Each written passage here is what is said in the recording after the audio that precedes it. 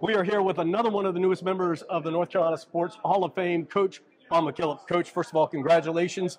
As you think about this, what does it mean for you?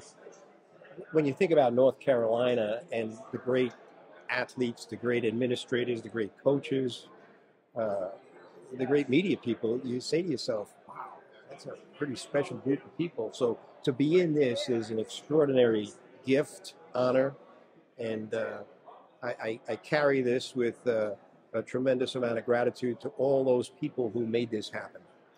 I heard you talk earlier about your family, especially when you talk about Davidson and how dear that is to your heart. How important has family been in this journey? Well, New Yorkers are generally very parochial.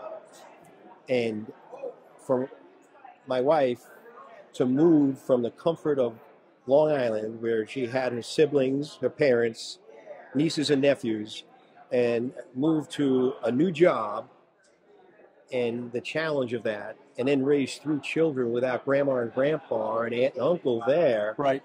It's quite a commitment. And it was that commitment that sort of galvanized me that we've got to succeed here, because she's made this tremendous commitment. Right. And her commitment wore off on our 3 children. Our daughter and 2 sons all went to Davidson, all married Davidson spouses. So this is a family affair. Being able to do some of the cool things you've been able to do, coaching, going to the Hall of Fame. I know for me in broadcasting, there have been moments where I just kind of stop and take it all in.